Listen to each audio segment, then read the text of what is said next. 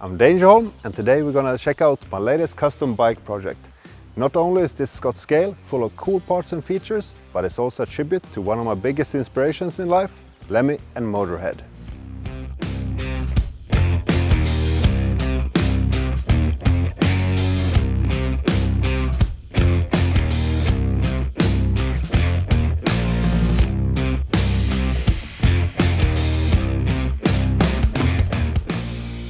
Before we dig into the tech, let's start with the whole Motorhead thing.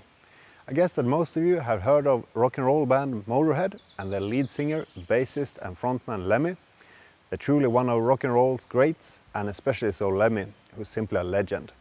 Unfortunately, Lemmy passed away a few years ago, but his music and spirit lives on, and I've been wanting to do this Motorhead bike for a long time. So except for being matte black, you'll find the frame full of hints and details. For example, you have the track listing from their debut album on the down tube, you have the classic spade on the head tube, and also instead of saying Scale World Cup, it says Scale World Tour.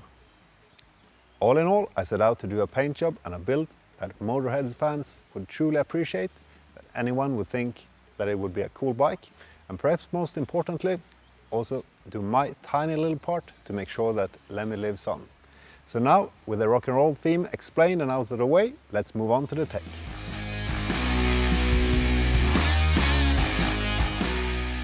The frame is of course a Scott scale RC World Cup, and this model was released back in 2017 already, so by now it's definitely tried and tested. Still, after all these years, it's a very beautiful and sleek looking frame. I've actually made it a little sleeker yet, first by removing the chain guide mount down here, and I've also removed and covered the right side cable port, just because I don't use it and it looks better this way. The frame weighs 960 grams, including all the hardware, so just a tad heavier than its SL brother. It's paired with a RockShox SID Ultimate up front with a 35mm chassis. I got hold of this fork in 120mm of travel, but personally I find that a bit too much for this bike. Unfortunately, there were no 100mm air shafts available, so I had to modify the stock one myself. So now it sits at around 104mm of travel. Usually you find a 2-position cartridge in these forks, open and lockout, but here I'm using the 3-position version developed for Scott. Personally, I love the middle mode since it firms up the fork, making it much more responsive while still eating up the bumps. It's connected to a custom twin lock remote, which has of course been custom polished as well. The headset is made by Leonardo Racing, and it features high quality bearings and an all-around good design. One feature that I personally like is that the lower bearing race has a split in it, so it's much easier to remove when you have to, compared to solid ones. But even so, I modified it a little bit just to make these gaps here between the frame and the headset cover even smaller. Simply looks better. Now we're getting to the cockpit, and here things get really interesting since there are some stealth controllers and a hidden Sram BlipBox. Let's start with the stem, which is a 90mm -12 degree in 10cc. It weighs just 89 grams despite its long length, and it's plenty strong. It's paired to a Intent top cap, which is super light, or alternatively I have this customized Synchros Garmin mount that has been polished to perfectly match. It's paired with an ultralight 720mm wide Schmolke carbon TLO handlebar. TLO stands for the lightest one, and it weighs just 102 grams. Stefan Schmolke was pretty much the first one to start making carbon handlebars some 30 years ago, and they're still to this day handmade in Germany. These Zirbel twister controllers here are used to control the Sram AXS seat post and rear derailleur. Believe it or not, but despite being so small, they're actually super ergonomical, and I even prefer them to traditional axis shifters and controllers. They work with small magnets and have a very tactile and distinct feel. And what's great is that they have a bit more travel compared to a standard axis button. So it's more like a blend between a traditional shifter and a button. Speaking of grips, these are some really cool ones, literally called cool grips. They're made by a German company called Freeze Components, made in Germany as well. And the first thing you notice is that they are transparent. So you can get them with various sticker sheets with a first put on the handlebar, and then you slide the grips on just to customize and give your bike a unique look. Even cooler is that you can actually recycle them. So if you send your used grips back to Freeze, they will shred them down and make new ones. The brakes are tricked off Picola carbon, which are probably the best cross-country brakes in the world. And I just don't say that, I really mean that they are. Not only are they the lightest on the market, but they're also incredibly powerful. But perhaps the best part is how incredibly smooth and nice the lever throw is. It's just hard to go back to anything else after trying these. The brake discs are trickstuff Dechle ultralight, 180 up front and 160 out back. I have titanium bolts for the calipers and Kogel titanium bolts for the brake discs as well. The seat post is a custom polished RockShox Sram AXS in 125mm drop. On top you'll find a Synchros Tofino RSL saddle, and at first glance this might just look like any other saddle out there, but it's actually really interesting in its construction. If you look closely, you'll see that the saddle rails and the saddle base is actually a single piece of carbon. And this is accomplished using a technique called resin transfer molding.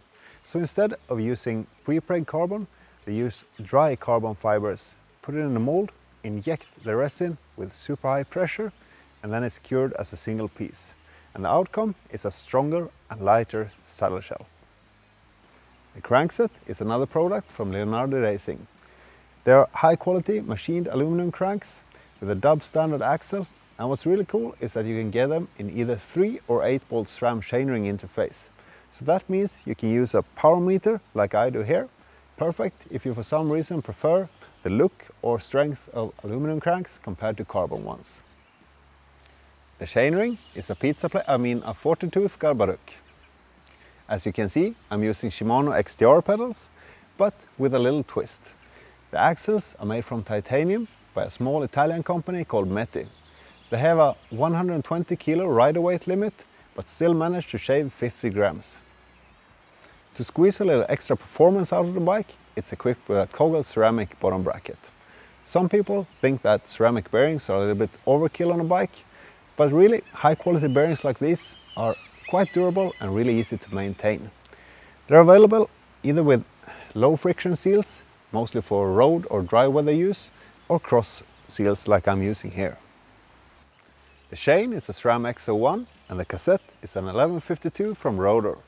I started using these cassettes last year and I've really been loving them. They're lightweight, super smooth shifting, and also available in several sizes. One thing to note though is that they are only available with HG free hubs. So that means 11 tooth is the smallest cog, but the good thing compared to 9 or 10 is that you get a little better durability and also a little less chain friction. To round off the drivetrain is the Sram GX derailleur. And now you might think, wait, a GX on such a dream build? But yes, it does make a lot of sense in a way. Because the GX is of course a lot cheaper than the Sram XX1 top level derailleur. Yet the main difference is just the cage. So instead of getting an expensive XX1, you can get a GX and pair it to one of these super nice Kogel Colossus oversized derailleur cages with ceramic bearings too. The Kogel Colossus with its ceramic bearings and oversized pulley wheels is not just for looks. The main thing here is that the oversized pulley wheels means slightly less chain friction as the chain goes through the cage. Also, to match the Motorhead theme, it's been custom painted in Cerakote white. Cerakote is a ceramic based paint which is extremely durable, making it perfect for an application like this. The wheels have been custom built by r2bike.com, which has been my go-to shop for years. Yes, I've spent an absolute fortune there, but who I've now partnered with. Except for carrying a huge selection of standard and exotic parts, they also carry tons of different hubs and rims. So you can either choose from suggested custom wheel combos or do like I did here, tell them to build any wheel you like. I love the classic clean look with silver hubs and spokes, so at the center you have Newman fade hubs. A solid but quite lightweight option, and also with a pretty silent free hub mechanism. The tires are Pirelli XC RC in 2.4 width, and they are set up tubeless using Synchros tubeless sealant. The matching silver valves come from Damov. And as a final detail, there is the Synchros Tailor Cage 1.0 carbon bottle cage. Because although I don't think Lemmy would care much for sports drinks, I do need some from time to time. And that's a wrap for the Motorhead inspired Lemmy Tribute Scott scale. I hope you liked getting a closer look at the bike and seeing all the details. Let me know what you think in the comments, and if you have any questions, I'll do my best to answer them there. Thanks for watching, and keep an eye out for more bike check videos.